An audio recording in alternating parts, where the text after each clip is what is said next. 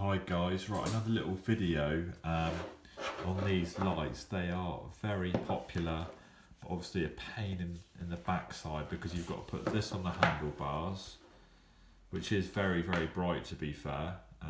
Two of them is almost like car headlights on dip beam. I won't put it on now because it's connected, so it's powered up.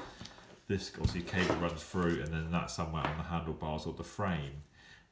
Great light, very cheap, bit of a pain. If this gets wet, you know, it's not ideal really. Well, that can go to one side now because we have an evolution of this light which I've discovered on Amazon, and I'll put the link below.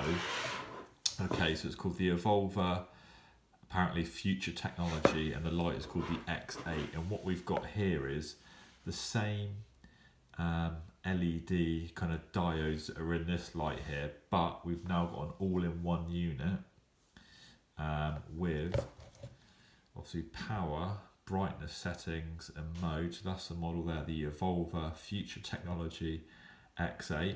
I'm not sure if it's future technology more, well, it could be in some countries going from this to this, could be future technology.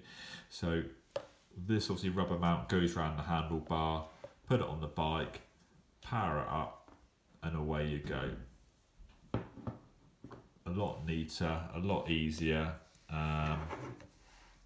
Yeah, and you can take it on and off the bike easily, charge it via micro USB under there. It does kind of bounce a little bit on the bike, so I'm just trying to find a better way to mount it, but in terms of looks and using it on the bike, having to kind of carry this around, it's a lot better. So I'll put the link below if you guys want to invest. I can't remember how much it was now, about 30 or 40 quid I think, so good bargain. And obviously compared to how much some lights are, the brightness is very good, as was why I bought these originally, because these will blind you if you look at them. Yeah, this is just as good, but a kind of future version really. Want to let you guys know, good little investment.